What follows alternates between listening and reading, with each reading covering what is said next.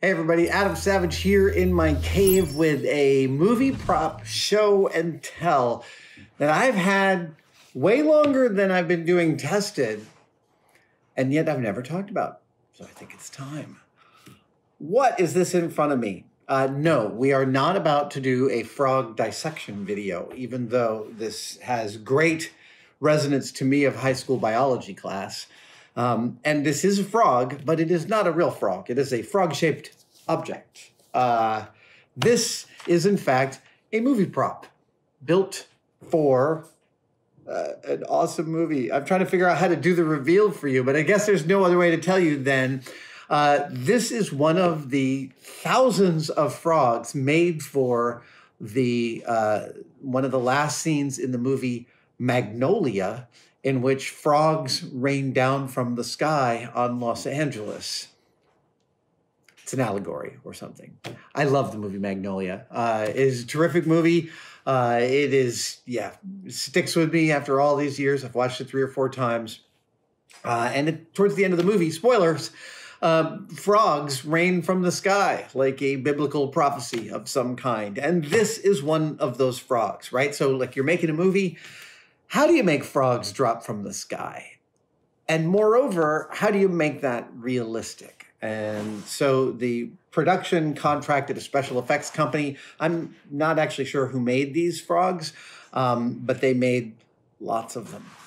And this is one of them. And they are kind of awesome objects because it's more than just a frog-shaped object. It's meant to look correct when it falls, and that involves some cool technology. No, someone's just working on the roof. All right, so we have our frog here. What's it made out of? It's made out of rubber, to be sure. That's what I would make them out of too, but it's a specific kind of rubber that I have not worked with as a casting medium. This is made out of that kind of rubber that, like, look at that. Do you remember those little toys, the little octopuses you could throw on the window and they'd slowly like walk their way down the window? They still make some things like this.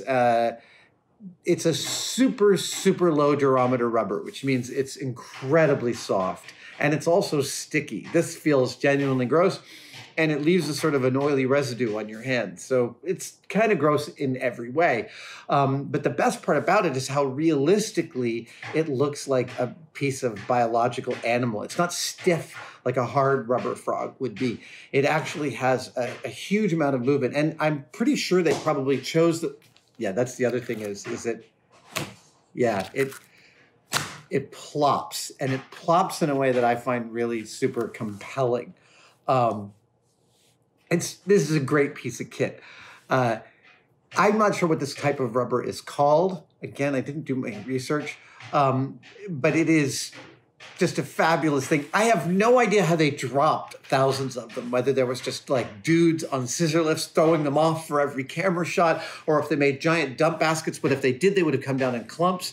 So even just like, this sort of goes to how much problem solving is in making a prop for a film, right? Like, okay, we need frogs to drop from the sky. It's not as simple as calling someone and saying we need a bunch of frogs, because you have needs for how those frogs move in frame, the story that they tell. And if they just bounce off the ground, you're not going to buy it. You're going to lose that suspension of disbelief. So when the special effects company gets called, they not only have to figure out how to make them, what to make them out of, and then how to pose them so that in a neutral position, they still look like a frog. Understand that the sort of neutral position that something gets cast in often has a huge amount of bearing on what happens to it later in a film, like how it moves and what its attitude is to a certain extent. So the special effects company has to make all those calls, and then the special effects team has to figure out how to dump all those. And I'm not exactly sure how they did the dump, but I just love that there's this big, fat, gross bullfrog of a prop, and that it comes from such a, like, I don't know, there's something about this prop that's really sort of disgusting in a way that feels very immediate, almost like a horror film kind of disgust. And the fact that this was built in service of a movie that is so like not a horror movie. Magnolia is so much more of a tone poem about human sadness and Los Angeles and the things that connect and disconnect us and the stories we tell ourselves about our families and all of that.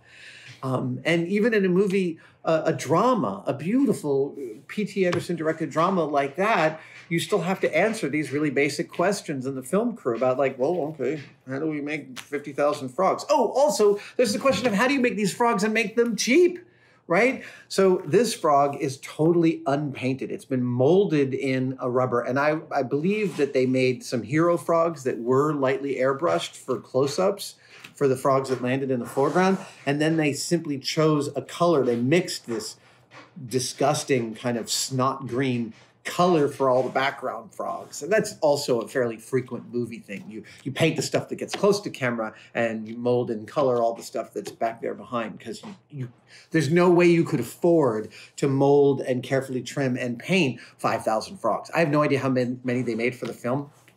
I will tell you, when I bought these frogs, I bought them by the pound. I literally bought 20 pounds of frogs. And over the years, when people tell me that Magnolia is one of their favorite movies, every now and then I'll bag up one of these frogs and send it to them because, well, I've got probably 30 of them, 30 or 40. Yeah, they're not light. There you go. That is a little bit of film history there, a delightful prop from a movie you wouldn't have thought of as a special effects extravaganza, and yet still needing the same kind of service from a special effects company. This is a Magnolia Frog. I'm Adam Savage. We are still on lockdown. Stay safe, stay away from each other, and I'll see you guys next time. Thanks very much. Have a good day. Here, let's do this drop. Here we go.